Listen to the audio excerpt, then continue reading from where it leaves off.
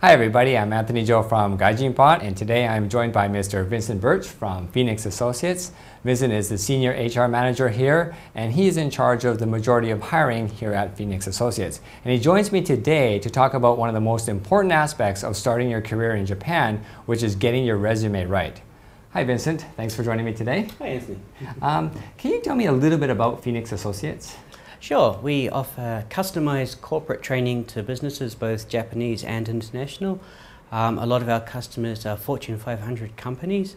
We basically provide them with training such as negotiation, presentations, teleconferencing, coaching, a wide range. We also do seminar work and intensives. Wow, okay. And when you guys are hiring, what type of people do you look for? We're looking for people who've had a strong business background, so not someone who's straight out of university.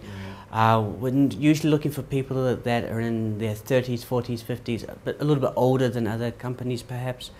We're looking for people who've actually worked in an industry so that when we're providing training to that industry, they've got the background there that they can talk about, they can rely on, they can teach.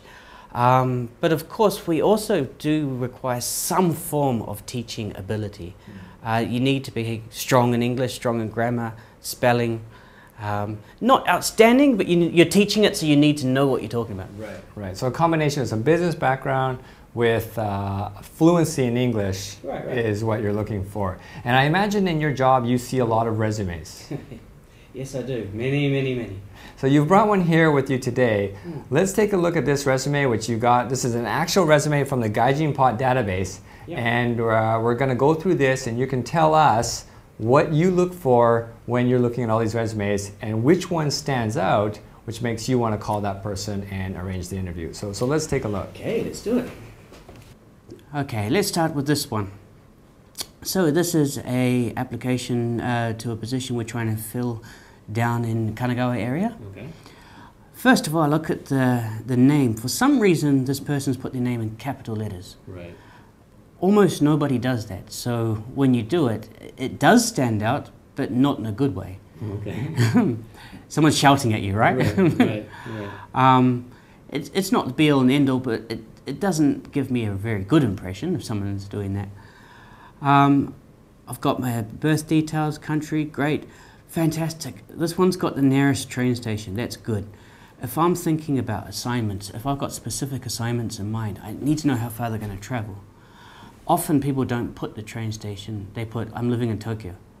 That's not so helpful if I want to try and match you with an assignment, right? Wow, that's interesting. I never would have thought about that. So putting your train station helps you find them a job.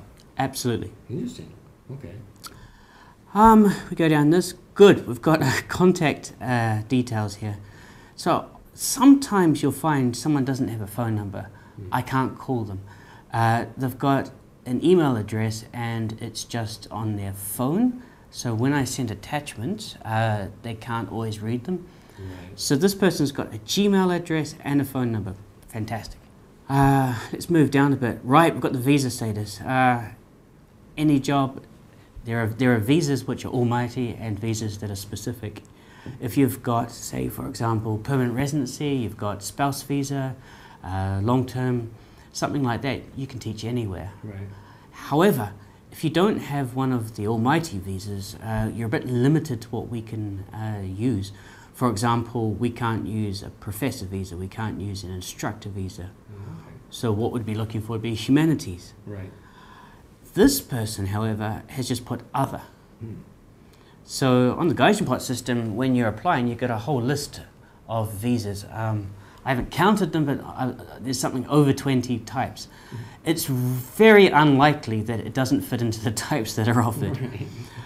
So already I'm thinking, other visa, if I've got 40 resumes to go through, I'm going to put this aside and start going on the others because I don't know if I can use this person or not. Right. So why waste your time if eventually it turns out they don't have the proper visa that you need? Yeah, okay. That's right. So writing exactly what visa you have is best. Yes. Okay. Right, now this person here is going to be in Japan 3 to 5 years. Great, it's good to know. They've put their qualification here. Now, it says bachelor's degree. First thing I'm going to do is go down and see if I can match it to the educational history. Sometimes you find what people put in this section for the education, they don't put in this section. So if you tell me you've got a master's, for example, but then in education it's not written there, what am I to believe? So, bachelor's, go down here. Let's see, we've got two. The first one, no degree acquired. Why would someone put that there? So here they've said they have a bachelor's degree, but under their education history, they state that they don't have a degree. Right. So there's a conflict right there already in the resume. Absolutely. Now, for Phoenix Associates, we need people with degrees. Right. If this person doesn't have a degree, gone. Right. I can't do anything. Yeah. Okay. So you don't know right now, right? Because here it states degree, but here it doesn't. So it's uncertain. Why waste your time? This goes into the other file. Exactly. Okay. Exactly. So making sure all your education history match up everywhere on your resume. Yeah, absolutely, yeah. Okay, great. Can you tell me about the photo? Yeah, well, it's interesting you said that, because this one doesn't actually have a photo. It's not something that you have to have. Like I'm sure back in Canada, do you have photos? No, we don't put photos. You don't put photos, yeah. In New Zealand, we don't usually put photos. Right. In Japan, they tend to. Putting a photo there can be a positive thing. If you put a photo there and you're dressed like you are, dressed in a suit, a tie, clean cut, this is telling me that you're in a presentable state. So I can send you to a client and they're going to think, right, this is a presentable person. Right. If you've got a photo there of you drinking an izakaya, that's not good. Right. If you've got a photo of you with a friend, which you'd be surprised how many people put a friend in their photo, that's not good. Because you don't know which one is which. No, well, exactly. I'm looking at two people. I don't know which one's which. No, I don't. And I assume they're not applying together. Other things with photos, sometimes in the background, you've got like palm trees or you've got people walking by. The point is, you don't want anything to distract from your photo. Right. So if I've just got a photo of Anthony in a suit with a white background, fantastic. Right. That's all you need. Yeah. And one of the good things about here in Japan is these photos are not very expensive. I mean, some people might think, oh, I need to hire a professional photographer, but you can get these photos done at most train stations. They have that little passport box. Booth, yeah, I think it's about 500 yen. Yeah. You go in there and it walks you through the whole process. It actually has multiple languages, and boom, you have your professionally made photo right there. Put that on your resume, and you're good to go. Yep. Okay, so, and photos, Japanese companies do place importance on them, don't they? They do, very much so, yeah. So as I say, for me in the initial stage, without a photo, it's not the biggest problem. However, if I do have a professional photo and you pass the screening stage, I give you a call and everything sounds good, I need to be talking to the salespeople, the ones who offer the job. Right. And like you say, they're Japanese. Right. They see a professional photo, everything fits into place. Right. Okay, fantastic. Right, okay. So, I'm looking down at the language. English native level, fantastic. That's what we're going to need. We're teaching English, you've got to be able to speak it. And I like it when they have other languages listed. Russian, Japanese here. We don't just do our training in English, we sometimes do Chinese, sometimes we need French, sometimes we need German. So it's really helpful to have some other language ability listed there. You know, a question that I get a lot from people are if they're from a non-native English-speaking country, but their English level is quite high. Is that a concern for you at all? Say they're from parts of Europe where their English level may be quite fluent, but they're not native because it's not their national language. Is that a concern for you? That would be on a case-by-case basis. Okay. Because you've got the components of the spoken language and the written language. Right. If you're speaking with a strong accent, it's very difficult to understand. Right. That could pose a problem because it's clearly taken away from what you're trying to do. Right. If you have a slight accent, but it doesn't impede comprehension, then it's not a problem. The written part of it, that's where it gets a little bit more, what's the word? strict. Okay, okay. Because if I'm teaching you about grammar and you know more than me and you're telling me I'm wrong, Right. that's a problem. And the Japanese, let's face it, they are pretty good at English grammar. They're really detail-oriented. They really are. So if you don't have your grammar on the ball, they will call you out on it. Sensei, that's wrong. Oh, whoops, Yeah. sorry. They won't be shy to do so. Right. So you don't have to be a full native speaker, but having a good comprehension of grammar, Yep. a flat neutral accent will definitely help. Yeah, absolutely. But you're also looking for people who speak other languages as well. Yeah. That Yep, it's something to draw upon. So you could start an assignment, you're out teaching presentation skills in English, but then I noticed on here that you've also got French proficiency, and we need, it's often private, right. tutoring in French. Okay, okay. And what about Japanese level? What's the Japanese level requirement? There is no requirement. Okay, okay. There can sometimes be occasions when a client may say that they feel that their English level is so low that they want a trainer that can understand when they're saying something. Right. But that's an exception to the rule, Okay, so it's okay. not a requirement for us. Okay, okay. Great, fantastic. Okay, if we move along to the work history, now before I even turn over, one of the things that I find when I look at the resumes that separates a good one and a bad one. A good resume is going to be consistent in its length of job description. So job number 1, it's going to give me this much. Job number 2, it's going to give me this much. Job number 3, it's going to give me this much. Okay, okay. If you've worked in a job for 6 years and you've written me 1 sentence, and you've worked in another job for 3 months and you've written a page, what are you trying to tell me? Right. You hated this one, you loved this one? Right. So that's what I like. Nice, short, concise. So the description length should be about the same Should be about the same, yeah. on all the jobs, regardless of how long you worked for them? Sure, yeah. If you've worked for just a month or so, if you've got many, many instances of a month, that could be a bit different. But if you say, for example, a 10-year stint at one company and a 2-year stint at another company, your description should be about the same Yes. for both of them. Yes. Okay. The purpose of a resume, if you're a job seeker, you make a resume so that you make contact with the recruiter. Right. It's a foot in the door. Right. I don't need to know absolutely everything. What I want to see is look at this. I think you'd be a pretty good fit for this job. Right. Let's progress and have an interview. Right, okay. And at that stage, you can give me all that information that you want to give me. That's fine. The resume is just trying to get contact with the recruiter. Right, right, okay. Okay, so keeping the work history, length of description consistent. Yeah. Okay. Yeah. And how has this person done it? Oh, well, let's have a look. We'll turn over. The first job, I've got half a page here. They're telling me all sorts of things. How long were they in this job for? 2 years. We've got this much. Yep. Half a page. Half a page. If I go over, I can already see on the other page here, under 2 years, a year and 8 months. And we're going up to 3/4 of a page. So less time here than here, but is it getting even longer? Right. I don't have time to read novels. I don't. As I said, the purpose of the resume is just something for the recruiter to say, do I want to pursue this further or not? Do I want to make contact or not? Right, right. I don't need your life story. Right. I really don't. I'm sure it's wonderful, and I've got nothing against your life story. That's fine, but it's not the purpose of the resume. Right. That's for later at the izakaya, after you get the job. After you get the job, yeah.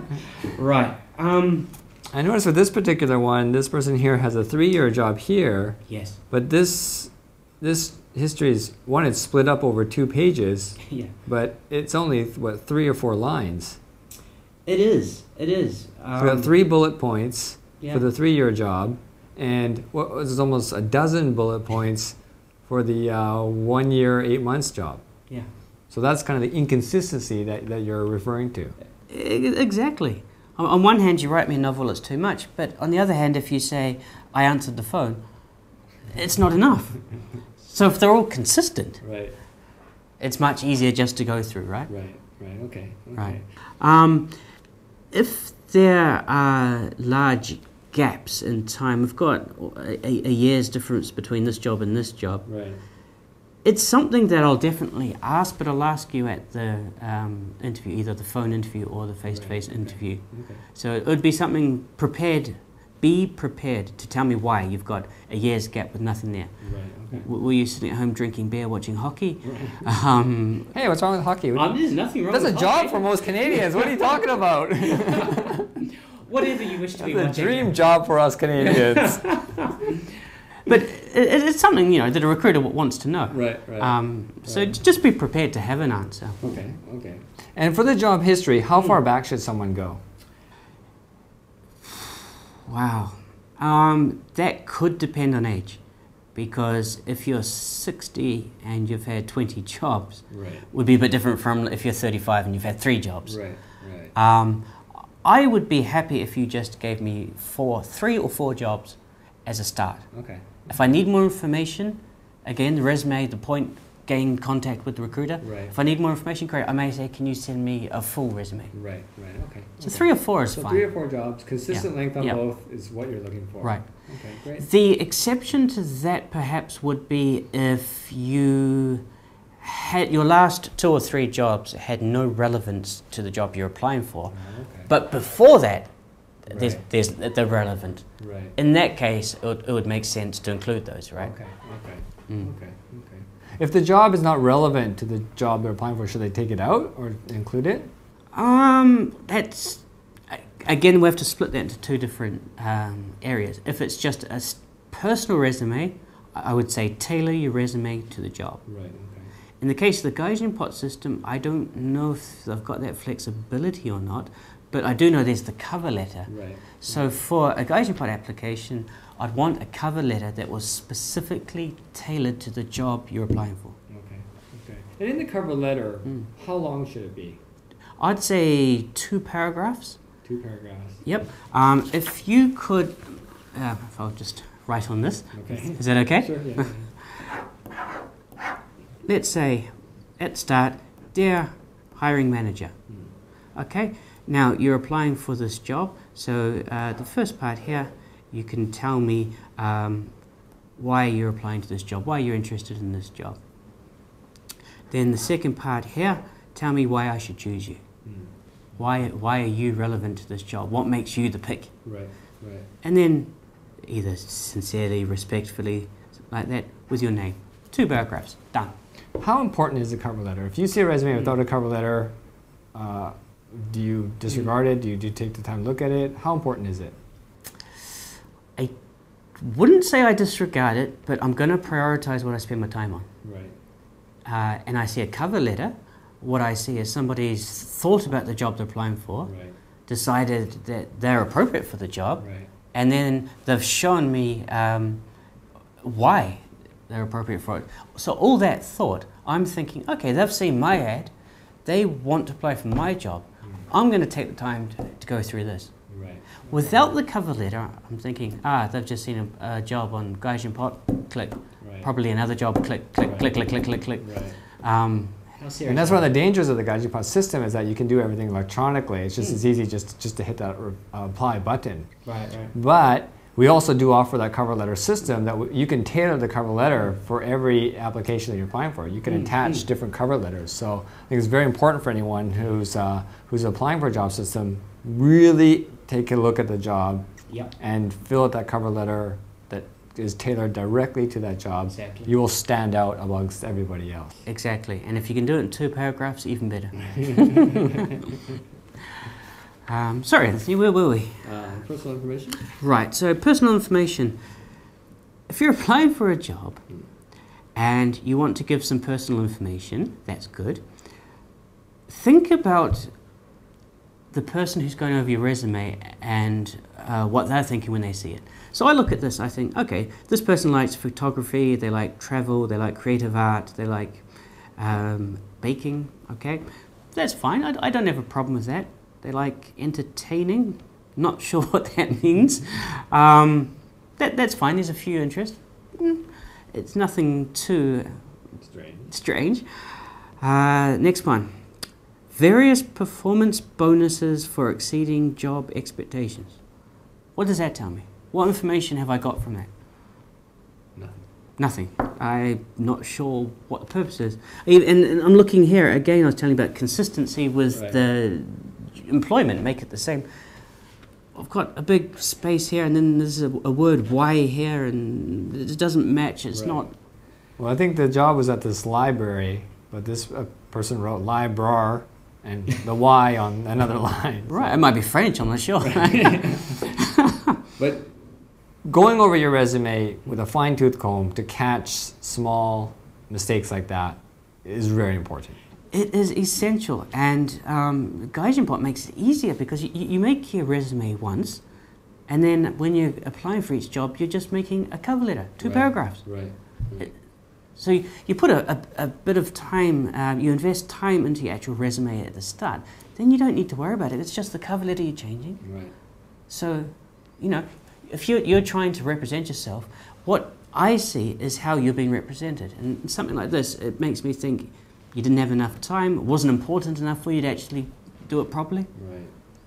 And you know, one good tip actually is once you finish your resume, have someone else look at it. Because it's very easy for you. You can look at this thing a dozen times and you'll miss a small mistake like that, but a recruiter will see it right away. Absolutely. So have a friend go over it, and like you said, like once your resume is set in the GaijinPot system, you know it's perfect, you know there's no mistakes, then it just comes down to the cover letter. And also do the same thing, have someone else review it before you send it off. Couldn't agree with you more. I'm going to take a stack of resumes here, I'm going to go through it, I'm going to go a contact pile and another pile. I don't know what happens to the other pile, but I do know what happens to the contact pile. Right. Okay, let me see.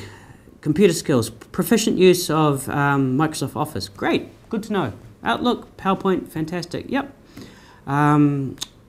Typing speed, 50 words per minute. Sure, some jobs, you know, totally relevant. No problems. That's specific skills. That's specific business office type skills. Good, happy to know it. I won't mention the name of the high school, but the High School Youth Leader Award recipient. What does that, how does that benefit me? What does that tell me? The next one, they were Freshman Sweetheart Cook Scholarship. Not relevant to a corporate position. Not overly. Not overly. Right.